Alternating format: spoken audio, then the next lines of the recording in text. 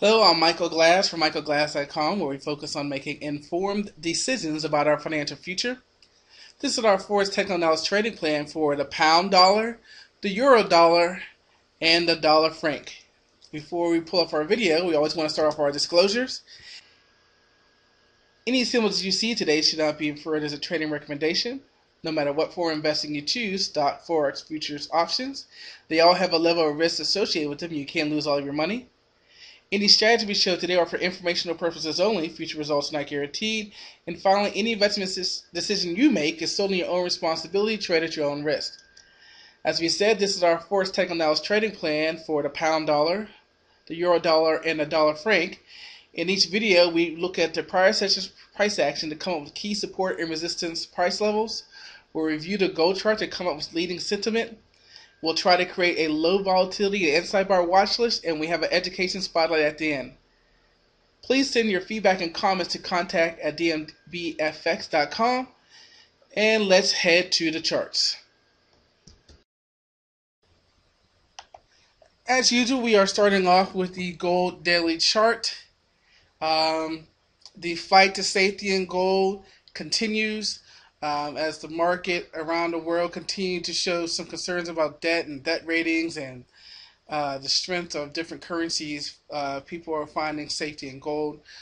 In 2 days, we've gone up basically 100 points. I mean, we've got it opened at 1678, but in reality, we opened at 16. We closed at 1655 here. Okay, 1660. And our high for the day is 1760. So in 2 days, we've gone up 100 points. Quite impressive indeed. So, I mean, no sane person is going to give you a buy or a sell point at this point. It's obviously overbought. Your risk tolerance is going to have to be factored in here. You're buying at a high point here. But where do you short also? So when we come over to our hourly profile, our market profile, we can see that we pretty much cycled for the day up and down. We found support in yesterday's high, where we basically closed became our support, and so even when we pulled back and took off. But you can see even today's range is about 1720 all the way up to 1780. So almost a 60-point range just in today. We came down, air kissed, oversold, and we've made our way back up. So the market is once again telling us that there's safety in gold. But again, it's obviously overbought, and your risk tolerance is going to have to tell whether or not you can feel comfortable buying at such high prices. Next, we're going to move to the pound dollar.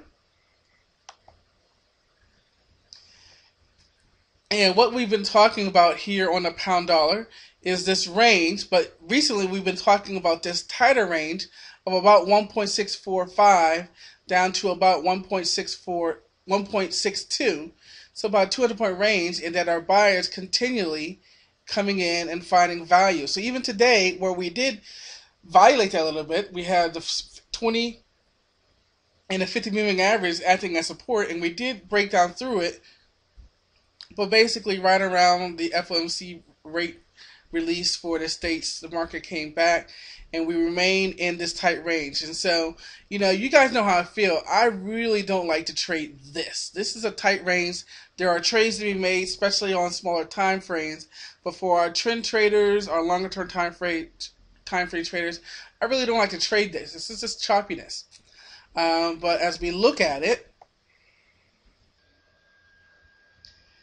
we can basically see on our hourly time frame that we are below our long-term moving average. We were in a buy zone. We've kind of made our way back into a neutral zone. We can also see that the dollar had taken command, but now they're both below zero, and we had a move up in the pound, although it seems to be weighing off just a little bit, but the dollar is falling harder, which is allowing for us to move up as the dollar is falling harder. Easier to see here, where we can see the pound moving down, leveling off, and here we can see the dollar moving down, and then a little bit more of aggressive or a deeper move down. So as we snake around neutral, that's what we're seeing on the daily chart also. So with the daily chart showing the same consolidation, you can certainly buy the support, sell the resistance, or wait for a trend to develop. Let's move on to the euro dollar. As we switch over to the euro dollar, we can see the move up that it's making. We also have identified this larger range that the market is trading. We really could get rid of the trend lines that we had in here from before.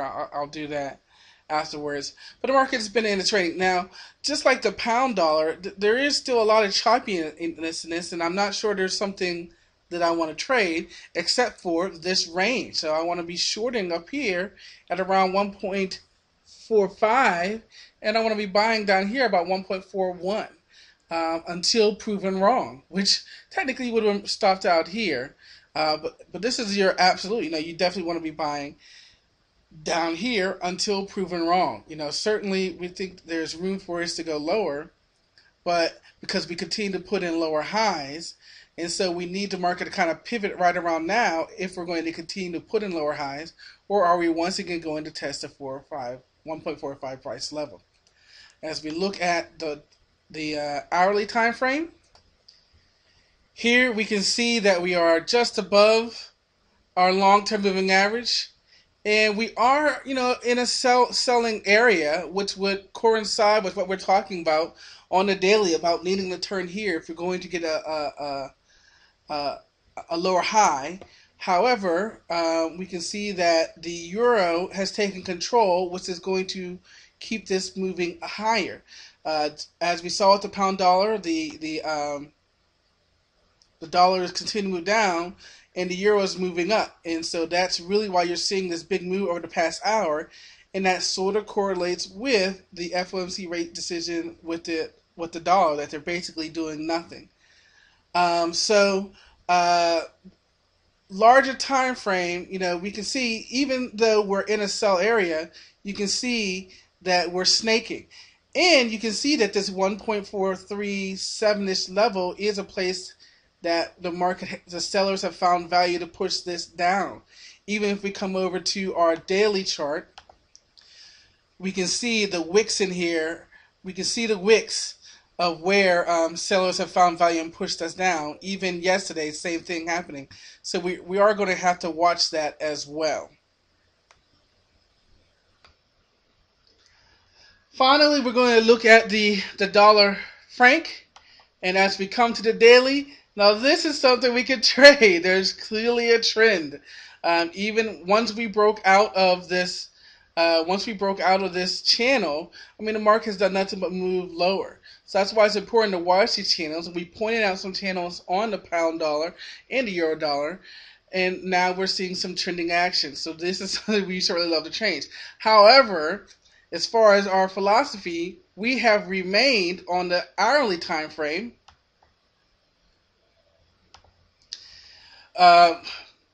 In a buy zone well below our long-term moving average. As a matter of fact, we've actually closed outside of our Bollinger Band. So, there certainly is eventually going to have to be this move up. Doesn't mean, again, that we're going to come all the way up here. Perhaps our long-term moving average is going to work its way down towards us. But we're clearly oversold on this one. We can see the franc clearly in control, and as it's moving up and the dollar's moving down, you get that divergence. You really had that divergence right here, and you can see that really was when the beginning of the spike. And as the franc came back down, now we're starting to see a little parity and a little bit move back into the norm. So the dollar's still weak, the franc's still strong. This should continue to move lower until the dollar can gain some bearing, some ground on the franc.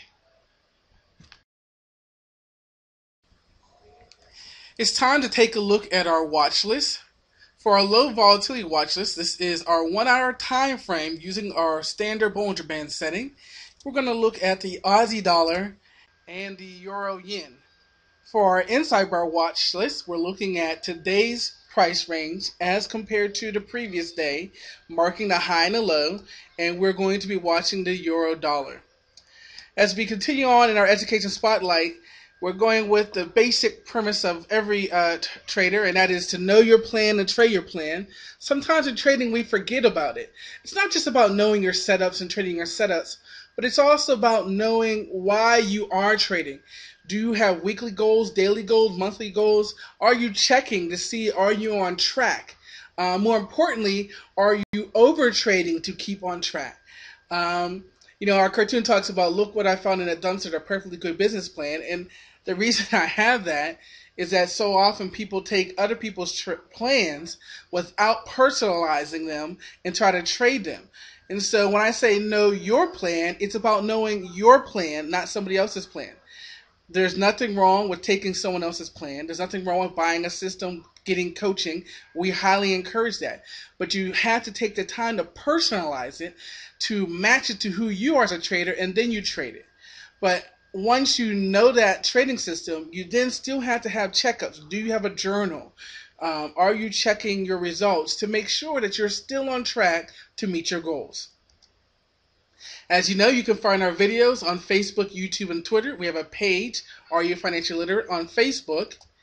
And we do have a couple resources. We have a free 5-course video course on high probability trading. It'll help you develop your own, and there is a bonus at the end. You have to watch all the way to the end.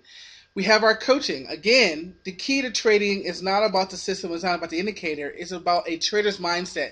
And our coaching sessions help you one-on-one develop a personalized trading plan and help you develop that psychological capital to have a trader's mindset to be successful. Cashback for Forex trade, this is where you can get paid to trade. It's rebates for your Forex trade. You can get paid through PayPal. However, it doesn't change your spreads. It doesn't change your trading conditions. It's just rebates for trading. And finally, automated Forex trading. If you want signals, there are a bunch of providers here to give you great signals to be traded automatically, or you can receive the signals and trade them yourself. As we always say, it's not about the system. It's not about the indicators. It's not about the room that you're in. It's about having the psychological capital to be in full control of your emotions and having that trader's mindset that allows you to trade day in, day out. It allows you to know your plan and to trade your plan. Thanks, guys, and I'll see you next time.